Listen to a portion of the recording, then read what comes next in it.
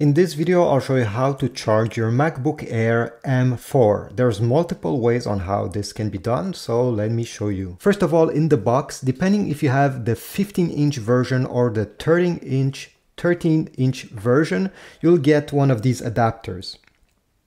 The 15-inch will have an adapter with two different USB ports. If you get the 13 version, it will look mostly like this one. They work the same way. The most secure way of charging your MacBook is using the cable that came in the box. It's a MagSafe to USB Type-C. So take the USB Type-C connector and connect it in the charger that came with your laptop. Connect this to your wall outlet. And on the left side of your MacBook, you're gonna notice this is the port we need to connect this cable. It has a magnet inside, so as soon as you bring them together, they will snap. And over here on the top, you get a small light. If it's red, it simply means it's charging. So you just have to leave it this way until it's fully charged. What I like about this is if somebody stumbles up on your cable, it will not rip your laptop off. It will not fall on the ground. It will simply detach the cable. You can also charge your MacBook using these USB Type-C ports. Both of these can be used to charge it. For this, you'll need a USB Type-C cable. Over here, I have one that came with my iPhone, but you can use any USB Type-C cable. This is not that important. I'll put links in the description of anything that I'm showing you right now, so it's easier for you to find them. So one end, you'll connect it to one of these, it does not matter which one. And the other end, you'll need a charger that has a USB Type-C port like this one. Connect this other end in your wall outlet and you'll be good to go. Now, there's different chargers on the market.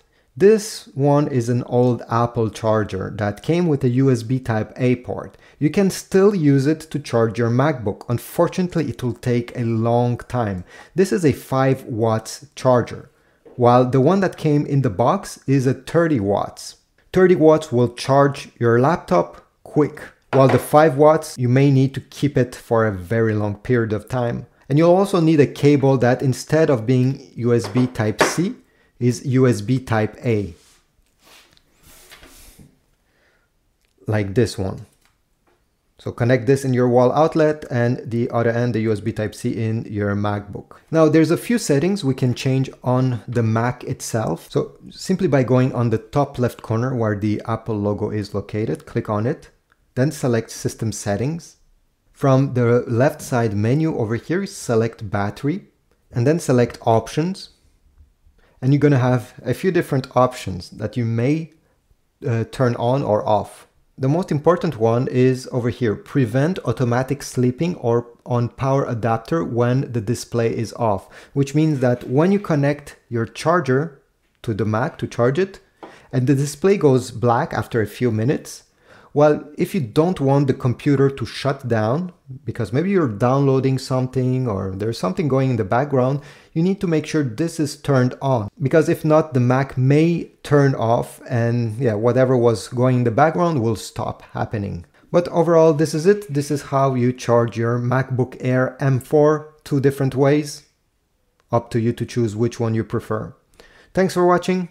Please leave a like, subscribe, don't forget to check the links in the description, and I'll see you in the next video.